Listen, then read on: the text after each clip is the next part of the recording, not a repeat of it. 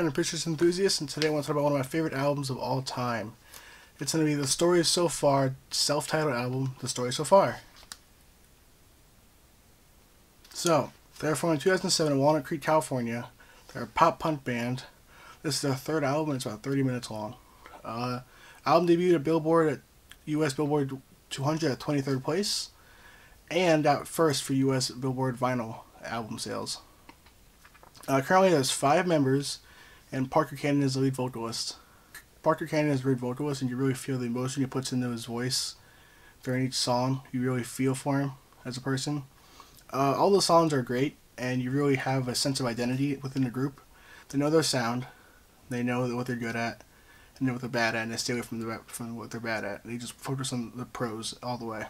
I think this album is great. I give it a 10 out of 10. It is a perfect album.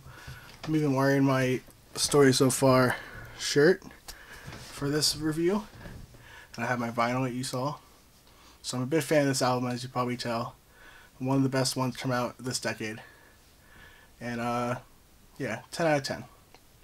So, if you like this video, leave a like. If you want to comment down here with a suggestion of what I should review next, or what are your thoughts on this album. I'm curious if you like this album too. Subscribe if you haven't already, it helps me out. And have a nice day.